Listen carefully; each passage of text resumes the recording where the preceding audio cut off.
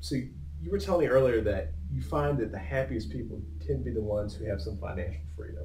That's Now, right. what do you mean about that? Well, I think that the experience and the studies show that people that have the most control over their lives, the decisions to be made in their lives, are some of the happiest people.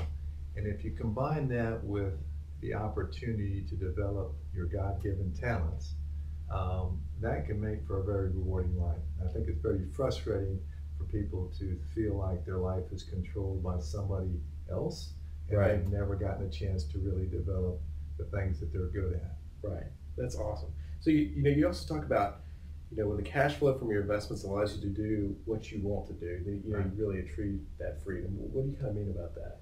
Well, when what you want is not necessarily to have enough money to do nothing. What you want to have is enough money or cash flow from your investments that allows you to do work or service that you think is really important. I see. And again, it's something that maximizes or uses your talents. So it's varying degree. If you're lucky enough to start out in life and be in a job that you feel is really important and it provides for you and your family financially, that's great. Right. But I think there are a lot of people that have some financial needs, take a job, and they really would rather do something that they feel is more important in life. And Right. now we're trying to move them to that equation by creating capital and investments that allow them to get to that point in life. Excellent. Excellent. So, we've got this goal now. We want financial freedom. So, what's the best way to get there? What's the number one thing you think what's the best thing to invest in?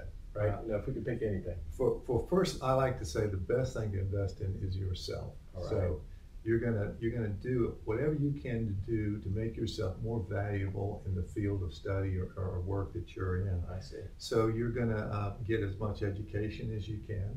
Sometimes the education is expensive, but you're gonna be a lifelong learner. You're I gonna see. read about things in your field, things related to your field, maybe even outside your field, just making yourself more of a Renaissance person. Right. Right. Exactly.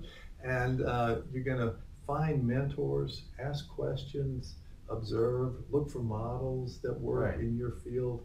Um, just be inquisitive and just determine that you're going to take on challenges and opportunities that stretch you throughout your career.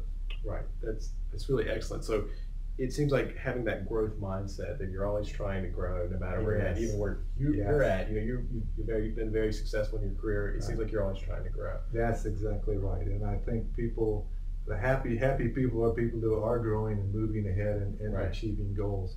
So as you're making yourself more valuable, then hopefully your earning capacity and power is going up, and then that Right. leads you on that path towards financial independence.